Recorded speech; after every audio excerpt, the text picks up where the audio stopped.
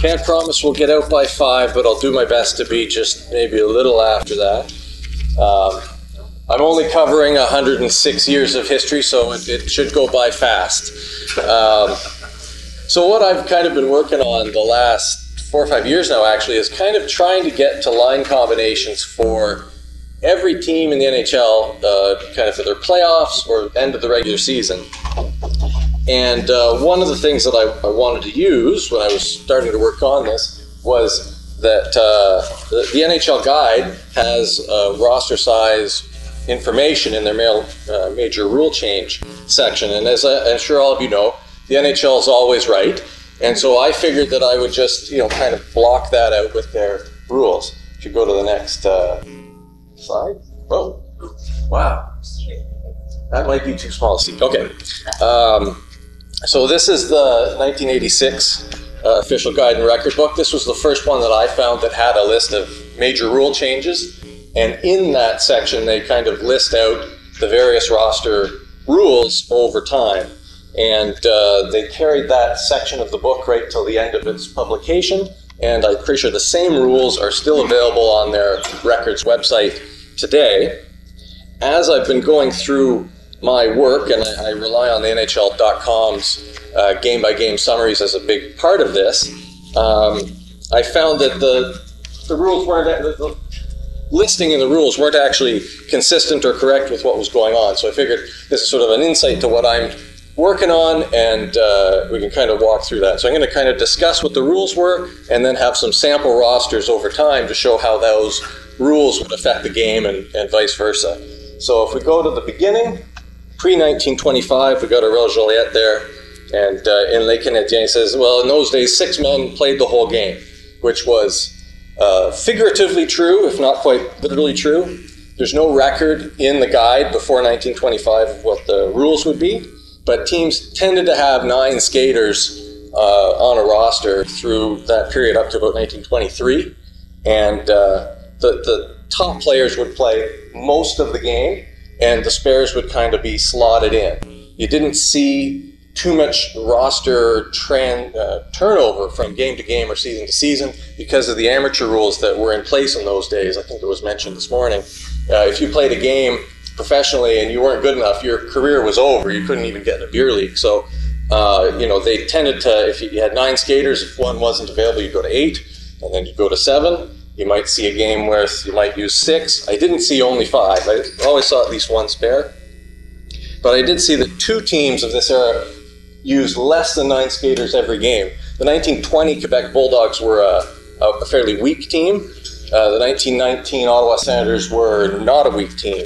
So if we go to the next slide, this was this team, and if you look at that, 8 skaters plus a goalie that they were using in the playoffs. Every single player made the Hall of Fame, so that's obviously quite a strong roster.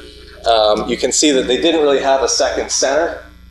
Eddie Girard had played some forward, particularly early in his career. He could shift forward if they needed. George Boucher was a Hall of Fame defenseman, starting his career as a forward. So you'd kind of, depending on what you need, you just move the players around with this sort of thing. You'd think if everyone on your team was made the Hall of Fame, you'd win the Stanley Cup, but this was one of the years they didn't. They lost to Montreal 4-1 in the final, and this was the year of the influenza, so there was no champion that year. If we go forward now to when they first do list the rules, we see that the first set of rules says a maximum of 12 players for each game from a roster of no more than 14. That's in 1925. The NHL had started to use more skaters leading up to this period, 10 in 1923. The Maroons were the first team that I saw the season before dressing 12 occasionally. Now, the rule says 12. NHL.com shows the game from that season where they actually dressed 13 with the New York Americans. I've got Bert Corbo there. He's not listed in the newspaper requests. I think that NHL.com is probably wrong here, but I wasn't at the game, so I can't really verify that either way. As we go in 1926, the Western League folds. They go from 12 major pro teams down to 10. You'd think the roster sizes could increase, but at the same time, they added minor pro hockey. So that gave players another alternative. They could send the players to New Haven or Springfield eventually and call them up when they needed them, so they didn't need to carry every player that they had rights to. If we look at the 1926 Pittsburgh Pirates, that if the Pirates are famous for anything, it's that they're the first team to use two regular forward lines. You can see that Lionel Conacher and Roy Warders were the big stars, but in this room, I'm sorry, James isn't here, but Hib Milks was the star first line forward on this team, and they were the first team to use two set lines. They use them for 10 to 15 minute shifts through the game to try and counteract the fact that their players were a little bit less star-born than some of the opponents. The third line of players there with Berlin-Ket and Cleghorn were not really a third line. They were spares that'd be spotted in occasionally. Cleghorn was actually the coach, so I don't think he played more than a game or two through the year. The next big change for hockey is 1929, when they start opening up the forward passing rules. And the rules begin to change as well. So in 1929, they go from 12 to 15 skaters. And then in 1932, they're reduced to 14 from 15, which you could imagine being a Depression result, because you couldn't carry as many players and pay that many players. The one thing that you'd see with forward passing, the game speeds up, so now you can't run out.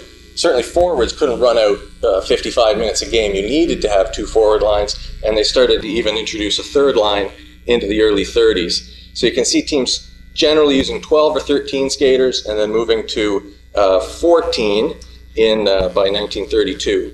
I did see a list of exceptions here, according to NHL.com. Some of them the papers agree with, some of them they don't.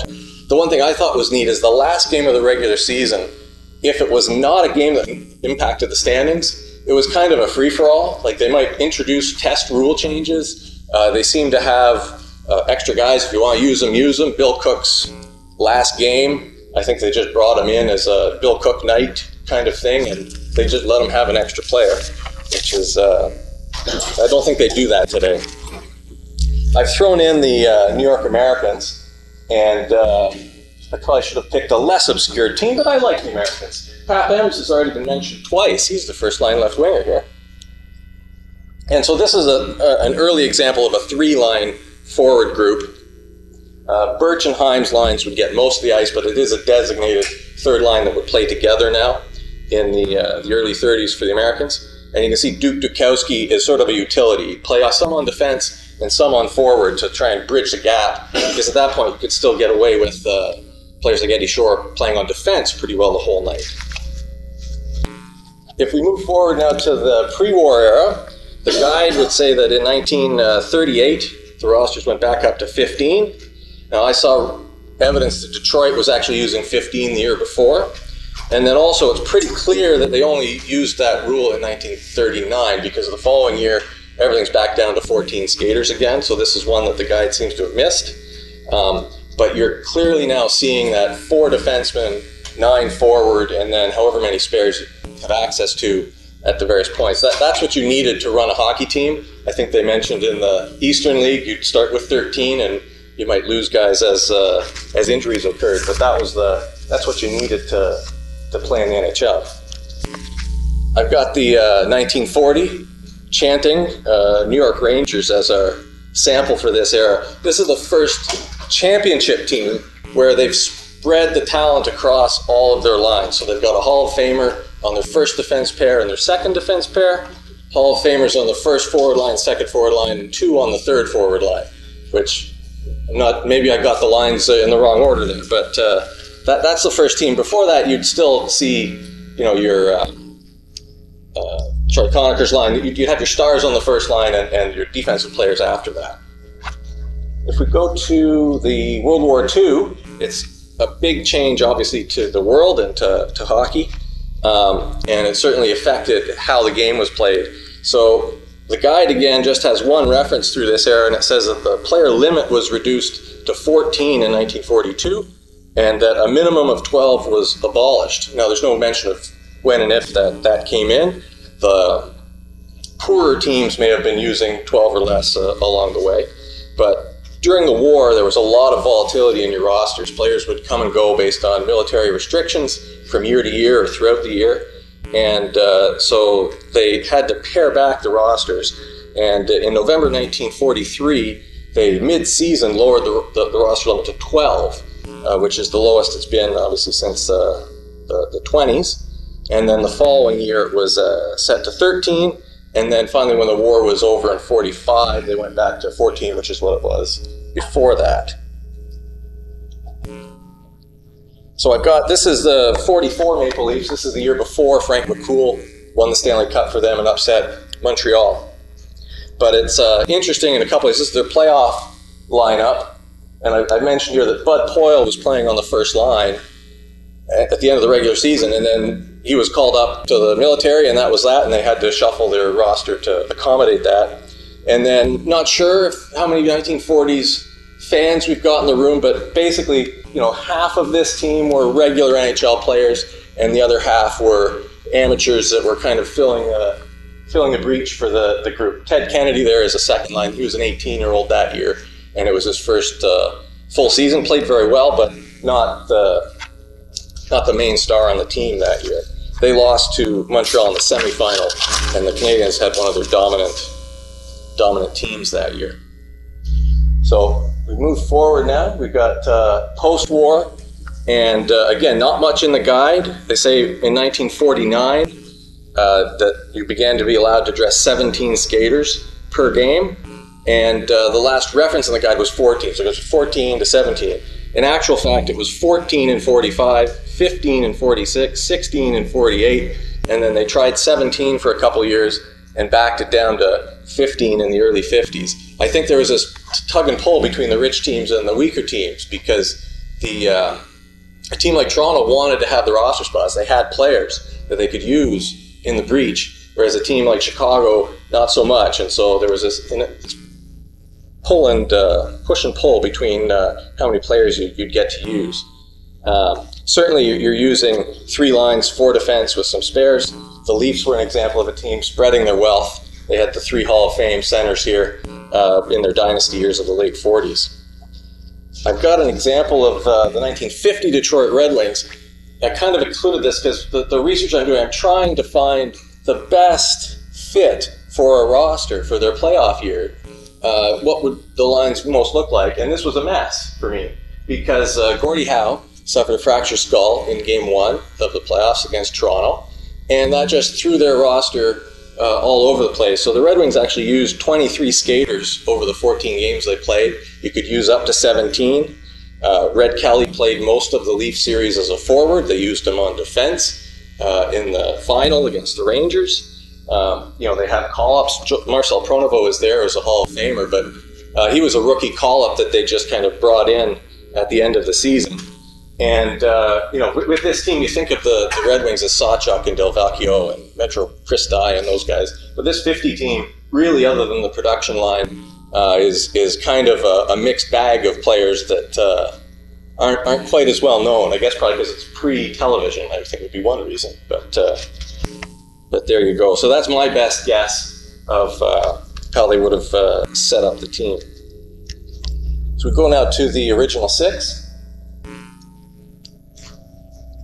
And several rule changes you can see listed here. They were trying some different things, more players at home than on the road, more players between or before December 1st and after December 1st to allow some tryouts early in the season, and kind of very volatility between using 15 or 16 or 18 and then back down to 16.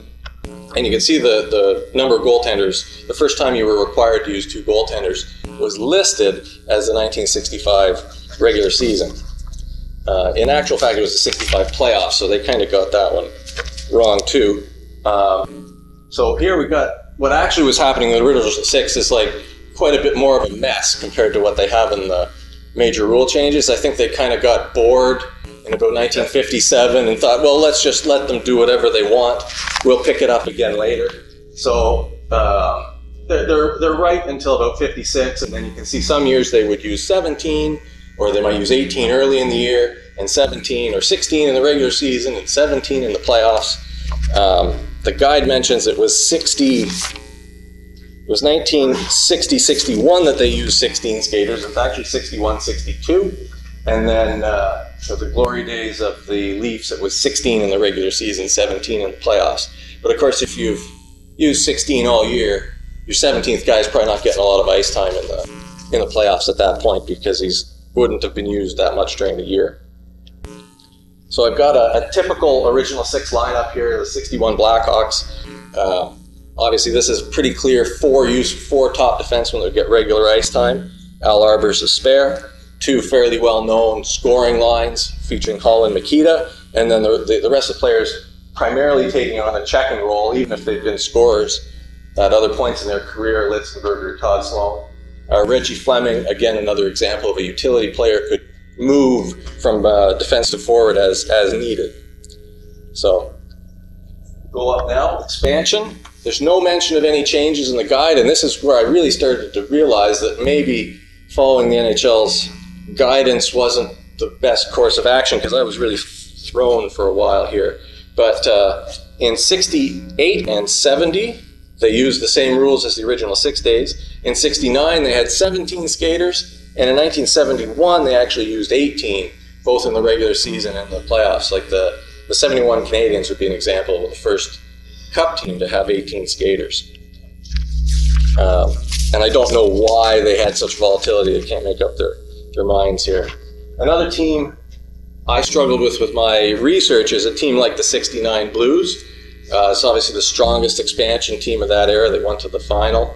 But in trying to build a roster, Doug Harvey was one of their regular defensemen, was injured just as the playoffs started. And again, they had to sort of shuffle how they were going to set up the team. Now, fortunately for Scotty Bowman, I don't know if Jimmy Roberts was his favorite player, but I kind of feel like he might have been, because Roberts seemed to follow Bowman throughout his career and then had him as coaching in Buffalo there. But Bowman was one of the first coaches, one of the more recent coaches, to try and have a utility player available.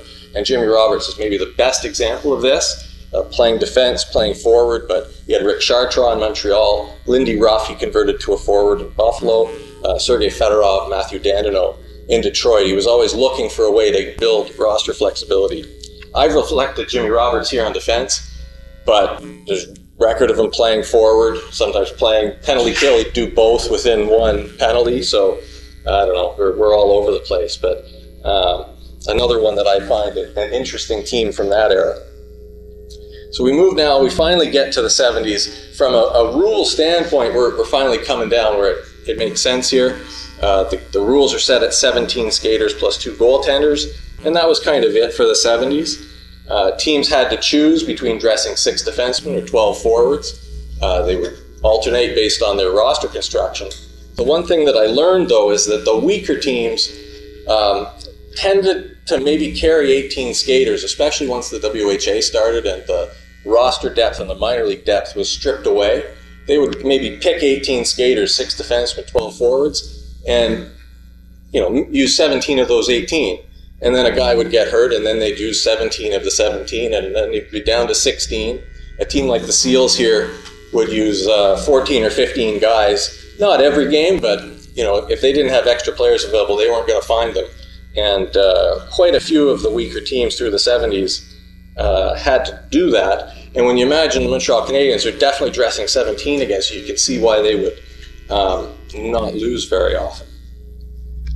My example for the 70s is actually from 81. Because I imagine the 70s being a time of a bit of physical violence, and a time where you'd start to see tough guys playing in the bottom of your lineup to respond in case there's trouble. So the Philadelphia Flyers, this is the highest penalty minute team from the 70s and early 80s. And I was like, all right, this will be perfect. I'll show how they had tough guys at the bottom of their lineup that could step in. And then I discovered that the bottom of the lineup on the forwards was Rick McLeish and Reggie Leach that year, because they were actually playing the tough guys on the regular shift, and it was only if they needed scoring that they would move the guys up to spot check them. And this year Pat Maroon led the NHL with 150 penalty minutes. This Flyer team had 7 guys that had 150 penalty minutes. Not all of them listed, a couple of the extra defensemen that weren't on there included in that. But at this point, Rick McLeish was still a very useful player. He scored almost a point a game in this sort of flex role, being not on a regular line, at least in the playoffs. Reggie Leach had a good regular season, but this was kind of the end for him. He didn't get a point in the playoffs and was out of town at the end of the season, I think, or shortly thereafter.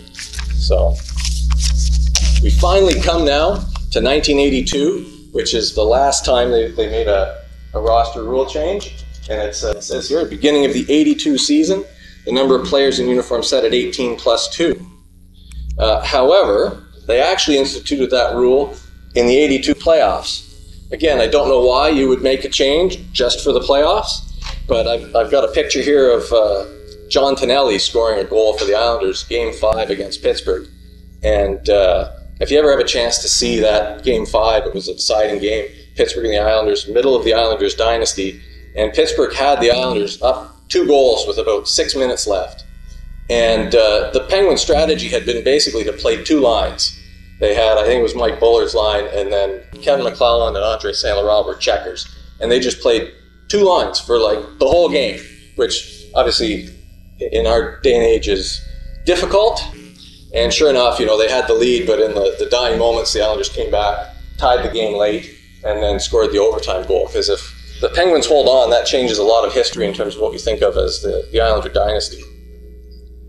I just also want to say, at first you had, they didn't know how to use that 18th skater. The 7 defenseman model with 7 defensemen, 11 forwards, it was more common at first before they discovered that having 4 lines that could play together was actually a useful strategy. So my last 2 examples are exceptions to the 6 defense, 12 forward rule. The first one is the 83-84 Montreal Canadiens. This team made the conference final. And it was Steve Penny, quite famously, came from nowhere to be the star goaltender that year. But this was one of the very rare teams to try and use 5 defensemen and 13 forwards. The most recent that I've seen in the playoffs trying it was the 97 St. Louis Blues when they had McInnes and Pronger. Obviously, this Canadiens team had Robinson and a rookie, Chris Chelios. You see the 60 Leafs actually played with 4 defensemen in the playoffs and 13 forwards the one year. But Red Kelly is one of their forwards, so if trouble happened, if somebody got hurt, he could have stepped in. Now, the other thing, of course, with this team is that the 13th forward is Guy Lafleur. And, so again, the Canadiens used a variety of lines through that playoff run, but generally, Jacques Lemaire had Lafleur as the 13th guy, from everything I could say, and just spotted him in, and he wasn't very effective, and obviously that was the beginning of the end of Lafleur's career in Montreal. But, an interesting choice, but they were going to win with defense. And then my last one, of course, Tampa Bay fan. I got to put the Tampa Bay Lightning up at the end here. The Lightning are one of the teams that uses 7 defensemen more regularly than other teams in the league, and for whatever reason, it's happened over multiple coaches. In 2004, John Tortorella, when they won the Cup with him, they used 7 defensemen for about a third to a half of the playoff run. And then 2011 here, conference finalist, again with Guy Boucher as the coach. This structure kind of highlights why it can work for certain teams. Marc-Andre Bergeron was a power play specialist. They didn't want him on the ice during the 5-on-5 as much as possible. And then, of course, they had Stamkos, St. Louis, Lecavalier, Simon Gagne. They had star players that if you give them extra ice time, they can try and produce. So you don't necessarily need the 4th line to be complete. And then if you follow the recent years, John Cooper has used 7 defensemen as well in the Cup wins that we've had in the last, I wasn't a part of it, I shouldn't say we, they had from 2020 and 2021. So I use them as my example for 7 defensemen. So, finishing up, what have I learned? I learned that don't trust the NHL guide before 1982 in terms of the roster rules that are in there, because it was wrong about a third of the time or so. The one thing I found really interesting is that if you looked at the 40 years before 1982, they had 19 different changes to their roster construction. It's been 40 years since they've changed anything, and I find it kind of curious that they haven't changed it, because it's an awful long time, and there hasn't really been much discussion of trying to go to a 19 or 20 skater roster, even though internationally that's what they've used now for 30 years. And so my guess is maybe now that with the salary cap, the existing players don't want to share the pie with an extra player. And from the team's perspective, that would be another person you need to maintain and train and feed, and not necessarily from a salary perspective anymore, but you'd still need the infrastructure to carry an extra roster spot. So that's my theory as to why we haven't seen any larger rosters, because I mean, we're getting to the point, if you lose your sixth defenseman, you're at quite a disadvantage because the ice time is distributed so much more evenly than it would have been 40 or 50 years ago. So that's it for me. I don't know what time we got, but we'll do questions and then we'll escape. Eric. The question is more deep.